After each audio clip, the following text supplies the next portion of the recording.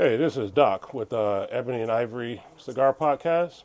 I'm here on location building a cigar lounge.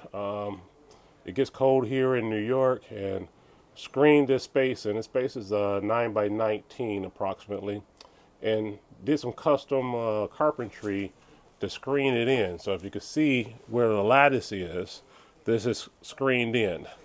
So this is all screened. Now that it's getting wintertime, don't really have a place to sit out here and smoke cigars, so we're transforming this. As you can see, there's plank floors. We're putting down a vapor barrier. We've already put 2-inch thick our insulation underneath this particular area to stop the wind from coming up through the planks. Here we already have a mounted TV and fireplace. But we're going to be insulating this place best as possible, putting in an external heat totally dedicated for this space, as well as chairs and so forth to make it feasible for smoking.